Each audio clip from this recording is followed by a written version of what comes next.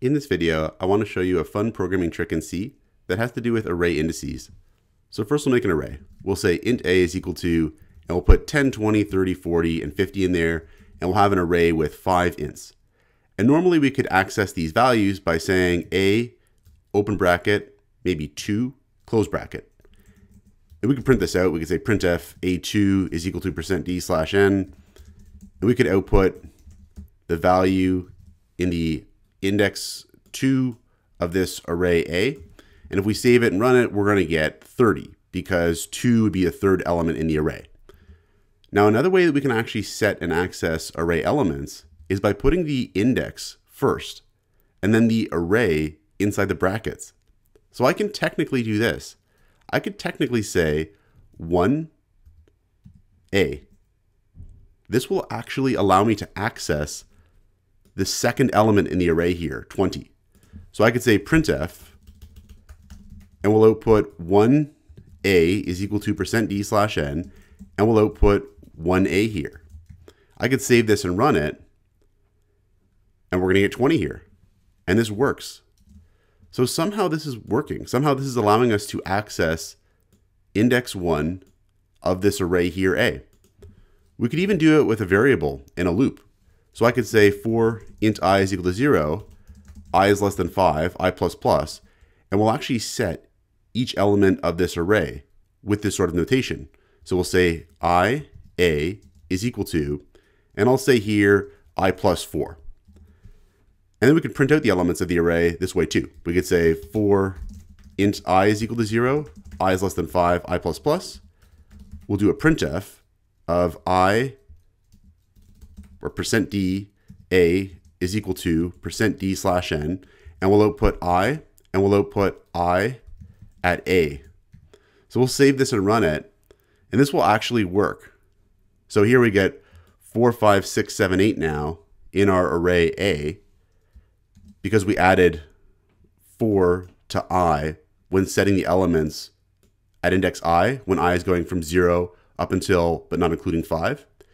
And then when we print them out, we get 4, 5, 6, 7, 8. So what's going on here that this is actually working? So what's happening is that this syntax here of the array name followed by brackets with the index inside of them is really a syntactic sugar, we could say, for the pointer notation for accessing an array.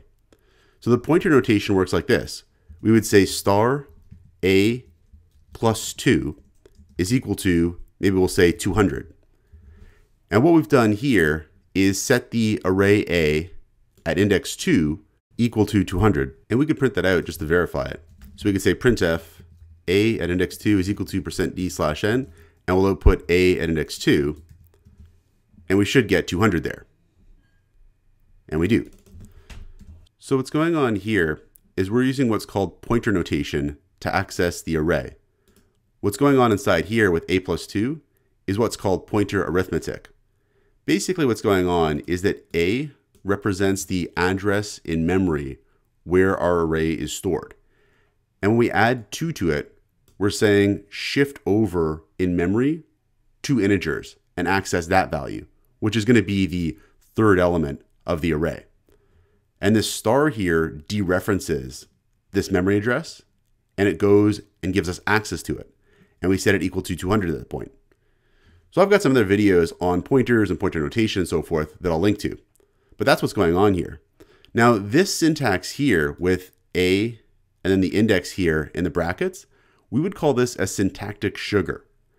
Really what this is doing is giving us a nicer, easier to understand way of accessing arrays.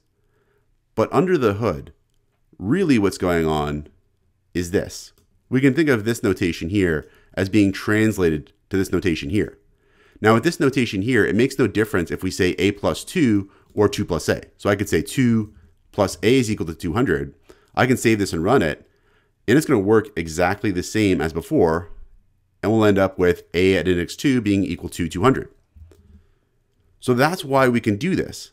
That's why we can rotate around I and a like this, because really this notation we can think of as being translated to this notation.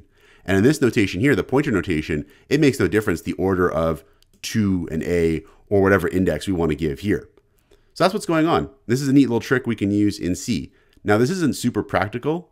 Where this could really come up is really for entertainment.